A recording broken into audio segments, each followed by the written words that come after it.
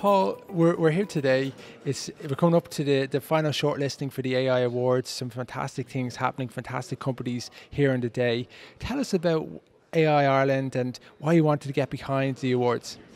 Yeah, so look, when you approached us about it, for us it was a very easy response to say yes and something that we wanted to back and support. I think the AI Ireland and the AI Awards gives the country an opportunity to recognise some of the innovation that's happening across industry, across research, and some of the really digital disruption or strong digital disruption that's happening.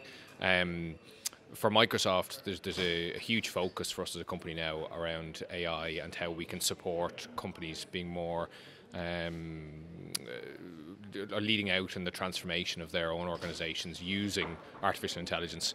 So we've just announced a number of engineering jobs in our own company, so that's been significant, and they will be dedicated and focused towards AI, and they will be based in Ireland. But also we're working with a really strong cohort of new partners that have come into the Microsoft ecosystem that specialise in the areas of AI. So that it's been key for us to help get the message out there, that we're very supportive of organisations on their journey.